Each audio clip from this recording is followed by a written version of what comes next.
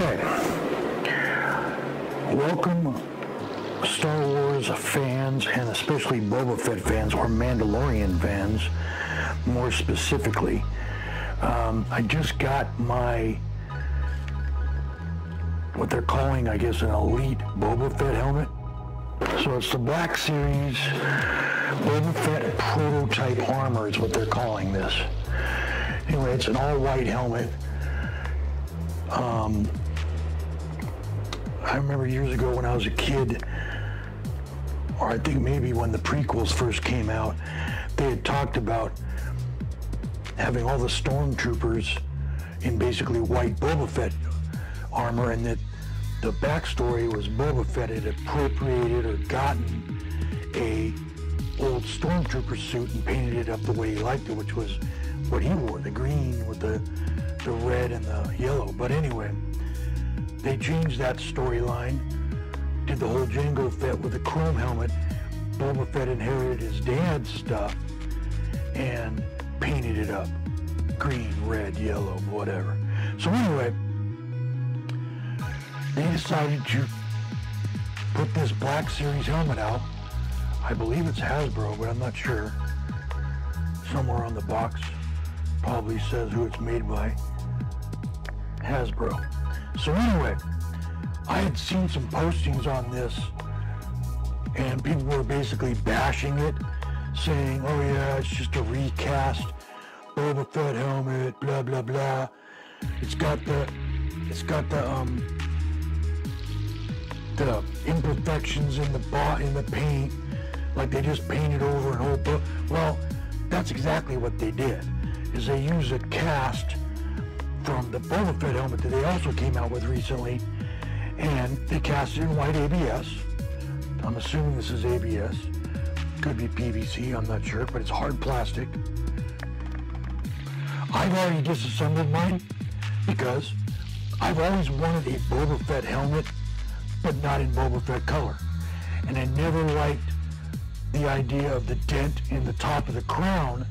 I've got all the parts in here, but this crown has no dent. They basically redid the crown without a dent. So this basically is identical in every way, other than the fact that they didn't paint it, but it's cast from the same molds. And one thing that's kind of funny is, inside the crown, there's the dent right here. So they actually left the dent in this inside part. I don't know why, because the outside part is perfect. And it's not filled. This is actually cast this way. So anyway, my plan from the very start, and I just got this about 20 minutes ago, my plan has always been to paint it. And I know everybody's going crazy for the Mandalorian right now, and I like the Mandalorian paints, or the Vesper metal look, but I don't want this to look exactly like the Mandalorian series. So I'm gonna probably paint it something along those lines of silver or charcoal gray or something like that. This part of the video is, I just wanted to show that I broke this down in probably about 10 minutes. It's held together with clips. There's little pop-in clips like this one here where my finger's at, and it mates to a clip. So there's a female on this side, male on this side, and it's opposite. Be very careful if you ever do this. It's very flimsy because it's not assembled with the visor. When the visor is in, which is, when this is in, and this inside part here, which is actually screwed in with screws, it becomes rigid. So I gotta be real careful about that. But they basically, like I said, they cast this right off of a Boba Fett helmet, except for the crown, or the top, however you want to call it. Other than that, the pictures and videos I've seen of the Boba Fett helmet, they look just like this. On the inside, it's got this is rubber. It's not filled. but it's made to look like a little foam rubber. When you put this thing on, your head doesn't even touch that. I got I guess a large head. This thing doesn't work for shit. Pardon my French. So what I may end up doing is take this out and put in foam if I want to wear it. I want to make this more along the lines of just something I can put on a shelf. But what I'm going to do, and it'll be momentarily because I'll do updates as I do this project, I'm going to body fill this. I'm going to actually plastic fill this. These little imperfections. I don't know if you can see those on camera. Trying to make it where you can see them. Anyway, you get the idea. There's little blemishes that, which, believe it or not, I mean, those are in the Boba Fett cast, and they make that helmet look extremely movie-like. Because wherever there's a blem like that, a little divot, it's silver. So they made it look like the paint got chipped off. It's really cool. Very cool effect. But I don't want all that. What I want to do is I want to make a helmet that looks brand new and never been touched. At least that's what I'm thinking. I may do some like the paint's worn off a little bit, but it hasn't divoted the metal. They've got divots. I mean, they even have divots right in here where my thumb's at. I don't know if you can see that. So it's very detailed. I'd actually like to see one of the other ones up close, but like I said, I've always wanted a Boba Fett helmet minus the dents and dings, and I want to be able to make it exactly the way I want it. I'm going to colorize it the way I want it. These are some of the components. This actually comes, when it's shipped, it comes without this attached. This is a little scope, and these lights flash. But it came fully assembled, and I just took it all apart. It's all held together with very small screws. Looks like there's some glue, maybe in the crown here, but I'm not going to take this out. I'm going to sand, prime, and paint the top. I'll just do that. And then I'm going to body fill, or plastic fill, all the little divots. I'm going to make this look nice and pretty and new, and then I'm going to paint it. And that'll be up probably later on down the line. I'll probably take some video after each body fill, but today's video is just the start. I just got this, like I said, just pulled it apart. It didn't take that long. If you do plan on doing this, maybe, pulling it apart like this, it takes an extremely small screwdriver. I had to use a watchmaker screwdriver, but I think if a very small Phillips screwdriver would work as long as the tip's small enough. But other than that, everything else is either clipped or screwed. And that's pretty much it for this video. And the next video will probably be some... Hey, this is a real quick video. I just went ahead and picked up the paint. What I'm going to probably end up doing is I'm going to paint the little scope guy. It's silver and black right now. I am more than likely going to... I'm going to more than likely go ahead and I'm going to paint this all flat black, except for this part here, which is going to be the same color as the helmet, depending on how I decide to accent it. Obviously I got primer. I went ahead and got the Dupli-Color, which is that's made for automotive. I wanted it to have an automotive look to it. So I got my flat black for any small spots. I'm thinking I may do the area right here in flat black, but I may go with the darker of the two grays. I end up getting a charcoal, which they're calling dark shadow gray. I may use that in this area, and for the whole helmet I think I'm going to do in what they're calling medium charcoal metallic. That's what I'm going to do, I think, to get the the Vesper look to it. So I'm also going to, on the inside of the helmet, when it's put together, there's a black screen. So when you look through here, and ignore the background mess that's in my garage, it's in a constant state of stuff being dropped off. But anyway, if you look, you can see through this.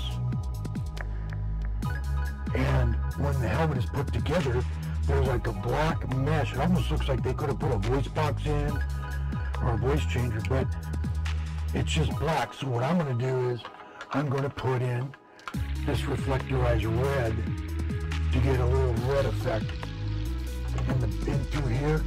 And I'm also thinking about possibly this groove that's right here. This is the inside. I'm thinking about either I'm going to cut this and put the red reflectorized tape on the inside, so it just gives it a little red accent. And I may do something on here, I'm not sure though. The reason I'm even thinking about this is because on Star Wars The Old Republic, the helmet that they have on there, I think they're calling it the Ruthless Bounty Hunter SAD or something like that. I'll fix that later. Anyway, I might even pop up some screenshots of what they got going on in the game. It's kind of what I'm going for with the color scheme, or I don't know. But anyway, in the game they've got red lights back in here, and they've got a red or a green. They've got a green light on the side, which would be this piece. They got like a green little square light, and then on this side it has almost an identical scope setup, but I think it has a green light right here. So I was going to do that, but I don't want to do a lot of cutting, and I don't want to run more electronics. I mean, later on down the line, I might. I have a tendency to start a project, look at it when I'm done, and saying, yeah, I could add something, or I can do something. So anyway, this is my little makeshift workstation. I'm going to be doing this. I've got the filler for all the dents. I'm not sure if you can see them now with the overhead lighting I got going on, but that's all going to be filled in. They only have the blems, or whatever you want to call that, the denting. I think you can see it there. Right where my thumb's at. It's all over the place, actually. They just got that weathered look to it. I'm going to fill in. And they only have it on the front and the back. The dome has none of that, which I think is kind of funny. That I think that the Boba Fett version probably has a bunch of nicks and dings. So the dome is perfect. So I'm just going to do a nice smooth sand on this, tape off the little red and green there, which I don't know if that's a nod to the nautical, why they did that. That's on the Boba Fett helmet also, but the whole you pass on the left actually in nautical. So, but I don't know what that is, why they have a green red. They've always had it on the Boba Fett helmet. They've got it on this helmet. So I'm going to take that off, and so the next video will probably be after I've done some filling, which I'm going to try to do today. I'll do a video of the actual after it's filled without sanding. Then I'll sand it, do another video maybe, and you can see it. They just got that. I mean, it's hard to see it on the camera. Yeah, you can see all that divoting that's supposed to make it look worn and beat up. And I don't know if it's supposed to be chip paint or what. So anyway, so that's the next step. Is I'll do a quick video on the filling I've done. I'll sand it, then I'll do it. All right, it's been about an hour maybe since my last video. I went ahead and added the glazing spot putty made by Bondo. Does not need as far as I know, it does not need a second chemical to apply it. I know there's probably a lot of body guys out there that might see this and say, well, you did a really sloppy job, but I'm not a body guy. I was a mechanic for over 20 years. I'm going to be sanding this anyway, but basically every area that's red had those little divots, and I'm going to let this dry overnight and I'll sand it tomorrow. This little side piece also had a bunch of, you can even see where it filled in right there. It filled in the little divots that were in there. I'm going to sand this down nice and pretty, wet sand it, make it perfect. I'll prime it up. Something I didn't mention, and I'll probably do a surprise reveal, is the accent color I chose. You may have seen it in the last little segment I did when I was scanning past all the paints. But if you didn't, you'll see it when I'm all done. So the next section, when I come back, will be more than likely sanded and ready for primer. Then I'll prime it, video, basically a done primer video, and then we'll go from there. Okay, next step completed, which was my first wet sand. All those, the majority of this red, I mean, there's still some spots I got to get that I actually wasn't a dent, but a lot of this is, I know this right here, this large spot where my thumb is, was definitely divots that were put into the casting to make it look like it was damaged. The front wasn't as bad, but right up there at the top, dead center, that was definitely some divots. I know there was a couple in there, but I'm going to go back over. This is just the first pass of wet sanding that I just did. This one right here, this piece here was this is the left side, and all that red were definitely low spots in the plastic that was cast in to make it look like it was dented. So I still have to, I'm going to do another pass of wet sand paper, probably 2,500. For those of you that know what that is, the higher the number, the lower the grit.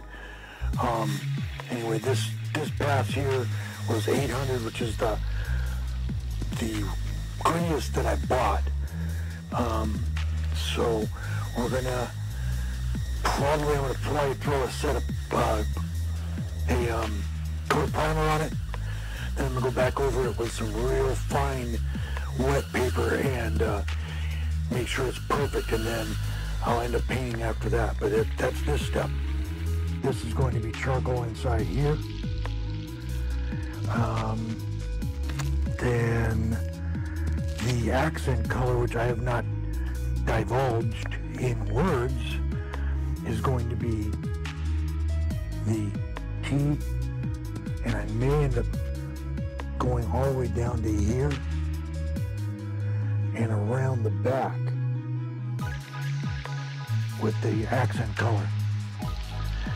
This, I'm thinking I'm going to do this little arch on each cheek in charcoal. So this will be silver, this will be charcoal, and the rest will be all the accent color on the front, and the rest is all going to be this color here. So we shall see, and probably in the next section of video, I will have already painted pretty much everything minus the charcoal gray. I may do a video of that, otherwise I may do a video when I'm all done and this thing is assembled, and we'll go from there. See how those two pieces are glowing nice and red? That's on purpose. What I ended up doing is this is going to go inside the helmet, goes on the back side, and the louvers on the back of the helmet, this will shine through. This is reflectorized tape. This piece here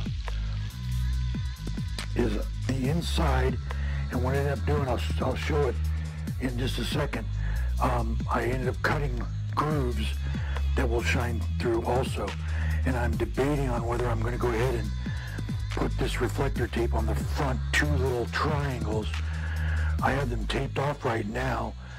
They're green and red by default, but I was thinking that'd be kind of cool is to have this reflectorized tape. That's just from the candlelight. Those things are lighting up, which is kind of cool. Okay, here's the reveal. All right, so let's go ahead and go over what I did.